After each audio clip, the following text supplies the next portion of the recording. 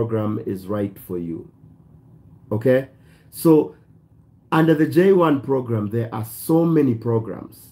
You know, there are 1, 2, 3, 4, 5, 6, 7, 8, 9, 10, 11, 12, 13, 14. So there are 14 programs that you can apply for the J1. 14 programs for the J1. One of them is au pair, okay? And then there's a camp counselor. So that's you come to the US and work in so camps happen a lot during the summer here in the US.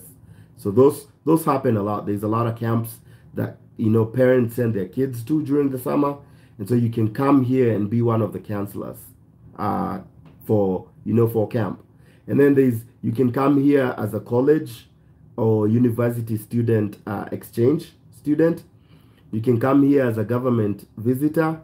You can come here as an intern. You can come here as an international visitor.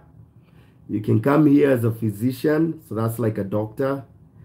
You can come here as a professor. You can come here as a research scholar. You can come here as a secondary school student. You can come here as a short-term scholar. You can come here as a specialist. And then there's STEM initiatives. And then the final one is you can come here for summer work travel. Okay? So those are the 14 programs that are under the J1 visa. So the first step is you need to determine which of those 14 programs works for you. Okay? So look at them, analyze them, and this is the source. This is the source of my information. Okay? Travel.state.gov. Travel.state.gov. Travel like traveling somewhere. Travel.state.gov is the US website that pretty much gives you everything when you need to travel. It gives you all the visas that the US can be able to issue. So if you wanna prove what I'm telling you, you can go to that website and it gives you everything that you need to know. Okay. So the first step, you need to choose the right program for you. After you've chosen, maybe let's say because today we're doing au pair, you've decided au pair is my program. Okay. So you choose au pair. After you choose au pair, you're supposed to contact a designated sponsor directly so that you can take part in one of their exchange programs. Okay, so this designated sponsor is what you would call an agent. But this is why I want to be careful. I want to be careful because I don't want you to get scammed. Okay, and we're talking about au pair in the US.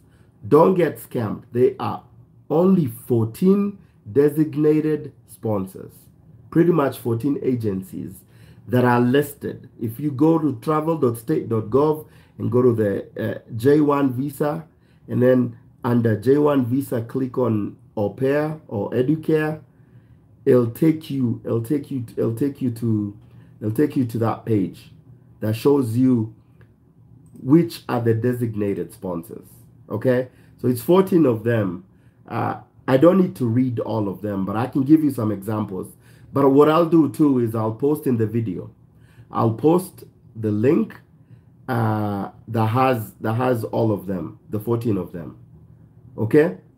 So yeah, it's like 2020 Care Exchange, Apex American Professional Exchange, Agent Au Pair, Inc., American Cultural Exchange, American Institute for Foreign Study, Au Pair for Me, Inc., Au Pair International, Inc., Au Pair Care, Inc., Cultural Care, Inc., Cultural Homestay International, Euro Au Pair Intercultural Child Care Programs, Expat Group International, Inc., Great Au Pair LLC, Inter Exchange, Inc.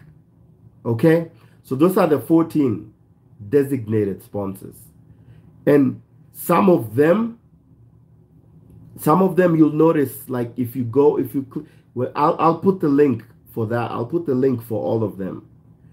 So if you click on if you click on some of them, you'll notice some of them just only want European, some European countries. I think there was one of them that I clicked on that said German or some European countries.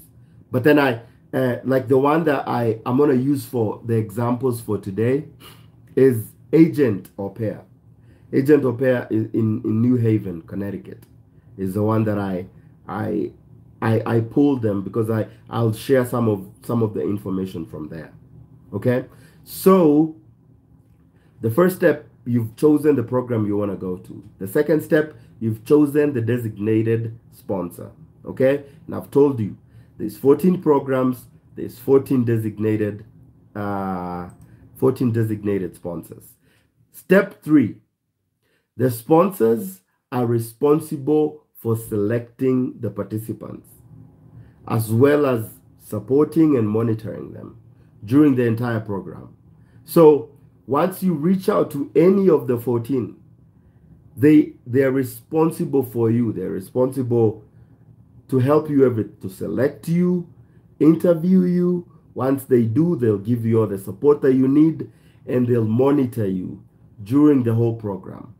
So those designated sponsors it's like those are the people who will take care of you once you are in the US. Okay, so and then step 4 is sometimes they do charge, like the designated sponsors, they do charge participation program fees, and we'll go through one of them and I'll tell you about how much they charge. Okay, and the fees vary from sponsor to sponsor. Okay, so I'm encouraging you that go through the 14, look at their fees, look at how much they're charging, and then you can decide based on, you can apply to multiple of them, but obviously you're gonna have to pay program fees. Maybe look at which one is more affordable for you. Okay, and we'll go through an example, and I'll show you about how much the program fees are. Okay, all right. So you've gone through, chosen which is the best sponsor for you, and then step 5, they interview you. All right, and if you've met the qualifications, and I'll tell you what are the requirements for being an au pair. If you meet all the qualification, you interview well, you've passed the background check, you passed all those things, you get accepted into the exchange visitor program. Okay, so when you get accepted, the sponsor will issue you with a DS 2019. DS 2019 is like, if the same thing as I came to the US as an F1 student. When I applied to the university that I was coming to, when I got accepted, they issued me with an I-20. Now the I-20 is what I used to be able to go for my interview, because they'll ask you for that. Same thing for an exchange student. If you're going through the exchange program, you need a DS 2019. And so once you've been interviewed and you've gone through the process and you've been accepted by the designated sponsor, they'll issue you with a DS 2019. Okay, and then step 6, you'll pay your service fees. All right, so service is the student and exchange visitor information system. It's a fee that even students pay for. So students pay it's $250 for students. I believe it should be the same thing, because it's for F1, F3, M1, M3, and J1. So it's $250. I don't believe it's any different. After that, you go to the US Embassy. After you've paid the fees, go to the US Embassy and fill out the DS-160. DS-160 is, my mouth is getting dry. DS-160 is the form that you fill in before you are able to schedule an interview to go to the U.S. Embassy. Okay, so it's an application form. It's a DS-160. DS-160 is for non-immigrant visas. Okay, so F1, M1, J1 visas. Okay, so fill out the DS-160 and then pay for the fees. The visa, the application fee. The application fee is $160, which is about 20,000 Kenya shillings. Okay, I'll come there. I'll come there. I know you're asking about the age limit, so I'm taking you through the J1 visa process.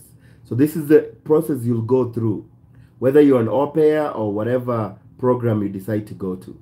And then after taking you through this process, I'll take you to the au pair now. Okay, so make sure on the day of your interview you bring your DS 2019 DS-160. Remember, DS 2019 is sent by the designated sponsor. DS-160 you get after you fill, at the online. So bring the confirmation page, bring a passport. They say bring a photo, but sometimes when you're filling out the DS-160, sometimes they tell you to attach your photo. So if you didn't attach a photo, bring it to the interview, and then bring the visa application fee receipt. Okay, and then all the other documents that you're needed. And then after that, step 10 is you go through the whole interview. It's J1 is pretty much the same thing as you're going as an F1 student or an M1 student for vocational school.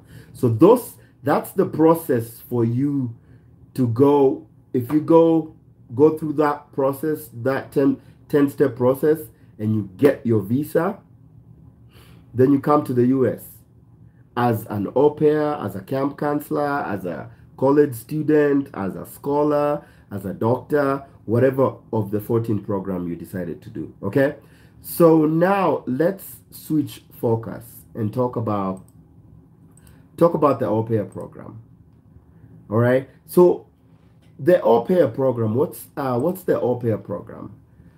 The au pair program is, an au pair is a young adult between the age of 18 and 26 who travels to the US on a J1 visa, okay, to provide childcare in exchange for the experience to live with and become part of an American family.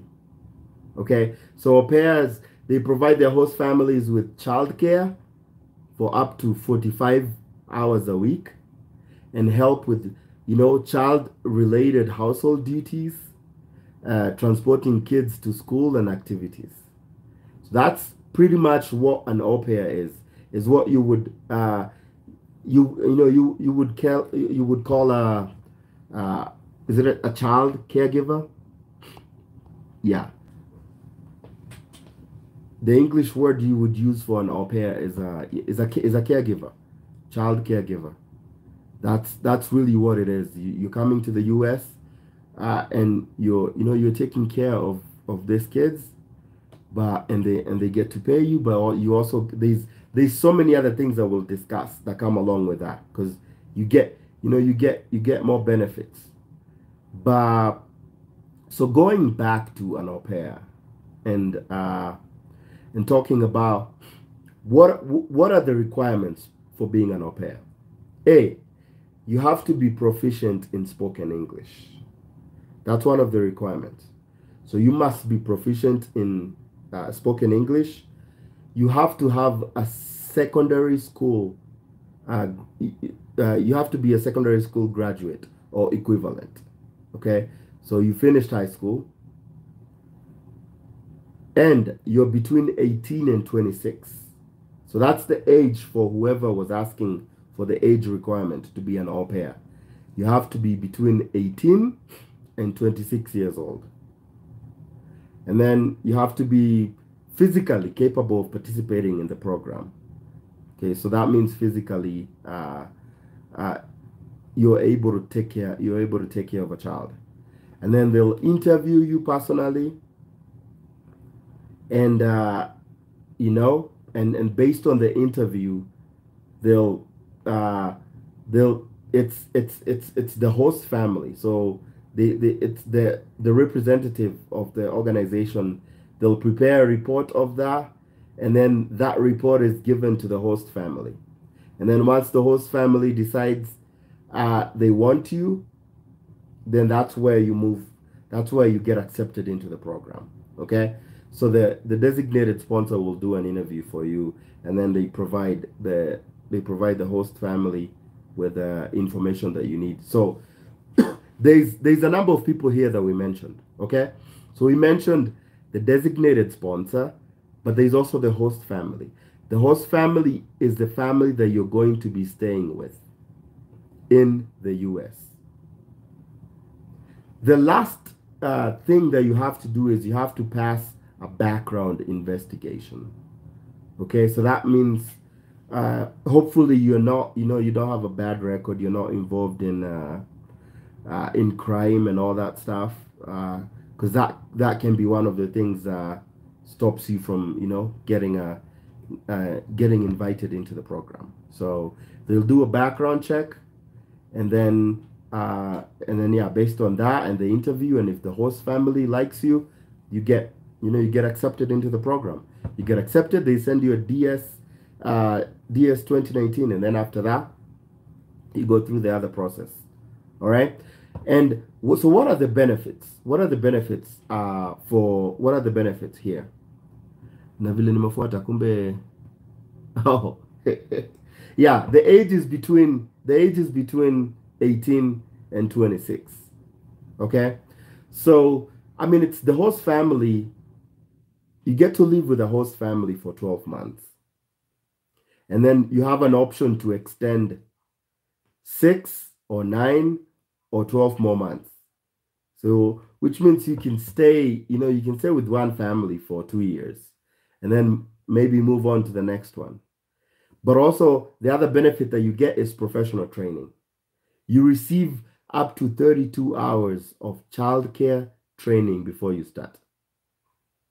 So that's good. That qualifies you to be, because there's different levels of the au pair. There's an au pair pro, which is also part of it. And then the other thing too is they provide you with up to 10 so the childcare experience is you get to work at least 10 hours a day, 45 hours a week.